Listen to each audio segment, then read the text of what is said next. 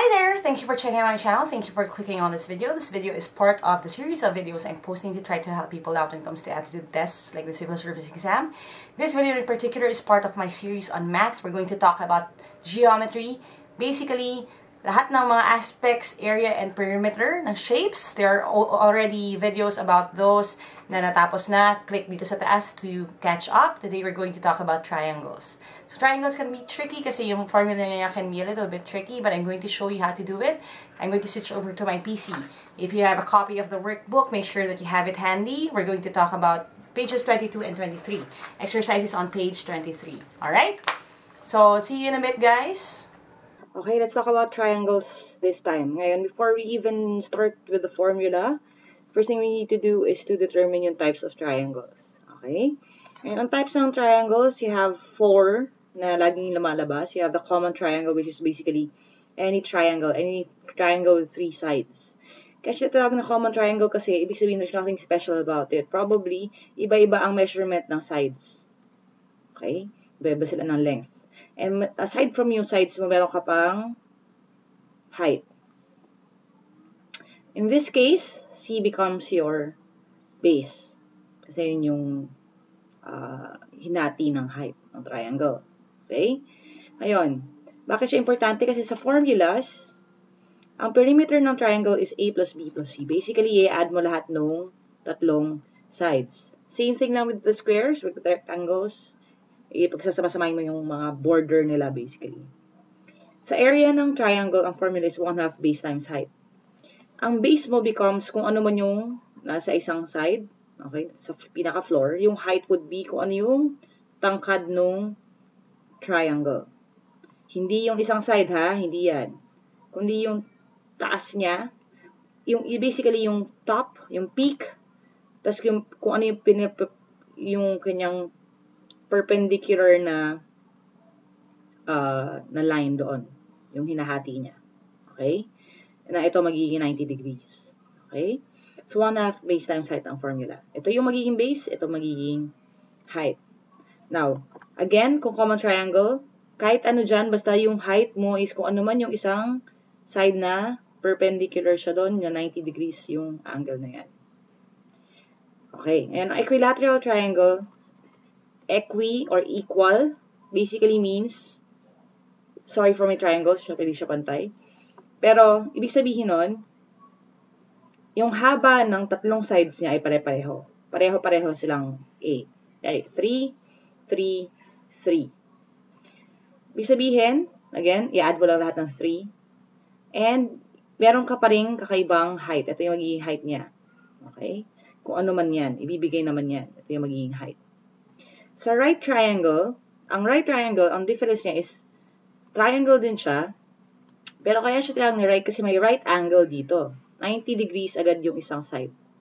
Which gives us, kung A, B, C, ang gagawin mo na lang, itong B becomes your base, and dahil 90 degrees na siya dyan, ito na yung magiging height mo. Si A din ang magiging height.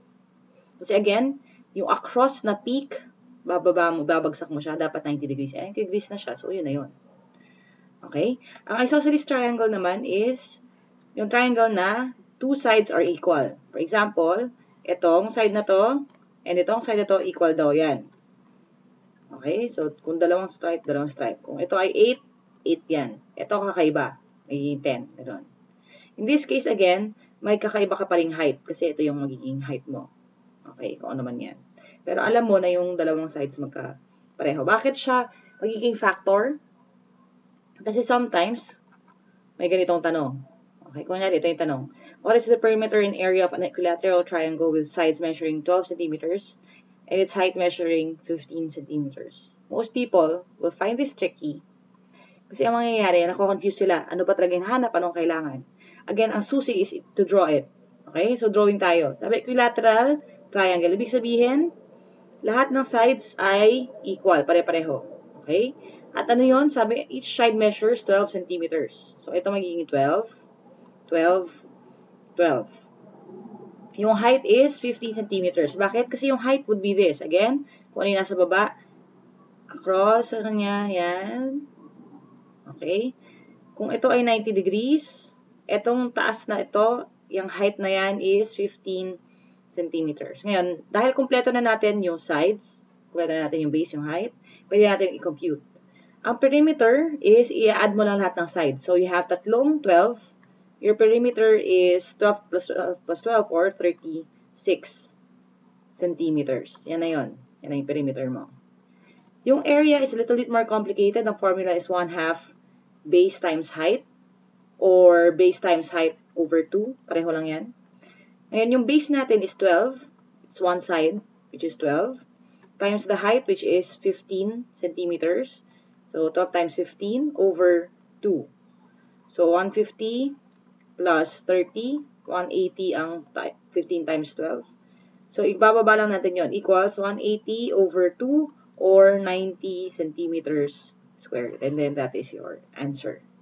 Again, ano ang susi? Ang susi is to know kung anong kailangan mo and buuin ninyo yung picture. So, i-drawing nyo yan. Huwag kayong tamad. Okay?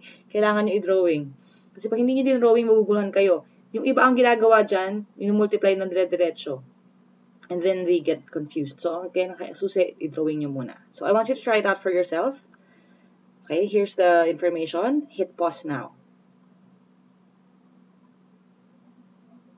Alright, let's see if you got it right. Sabi ko, anong perimeter and area of an equilateral triangle? Again, equilateral triangle equal yung sides. Ang measurement na kanilang sides ay 22 lahat. So, tigto 22 yan. Ang height daw, ito yung height, is 28 centimeters. So, to get the perimeter, multiply mo lang 22 by 3 or i-add mo lang yung tatlong sides. So, you have 66 centimeters. Your area is a little bit more complicated. It's base times height over 2 or 1/2 base times height. So, area is equal to 22 times 28 over 2. Area equals, o kung gusto nyo 28 times 22, pwede naman. So, 8 times 2, 16. This would be 5. This would be 16. This will be 5 as well. Okay? So, anong mangyayari next? I-add mo lang siya. 6, 11. Makikerry yun. So, 616. So, 616 over 2. Area is 308 centimeters squared. And then that is your answer. So, again, ang key, kumpletuhin lahat ng information na hinahanap, i-drawing ang triangle para makuha ninyo yung sagot. I'll get this really fast. So, hit pause now. Alright, let's see how you did. Sabi ko, the area of a triangle with its base measuring 31 centimeters. So, kung ito yung triangle, ang base niya ay 31 centimeters. Ang height niya daw is 15 centimeters. So, what do you do?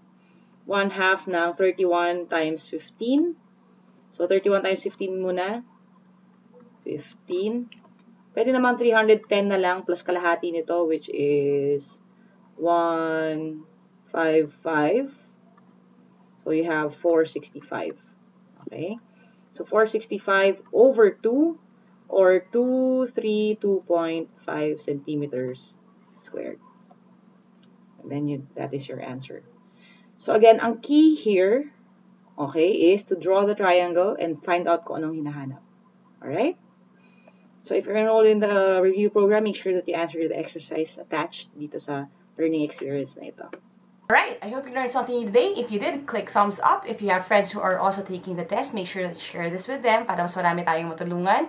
This is totally for free. There should be exercises that I'm making soon. There should be a link down below. Check nyo na sa description box. Also, you can go to my website, www.facebook.com/Team Lyqa, to like that page para malaman ninyo as soon as a new video posts and kung merong mga free exercises.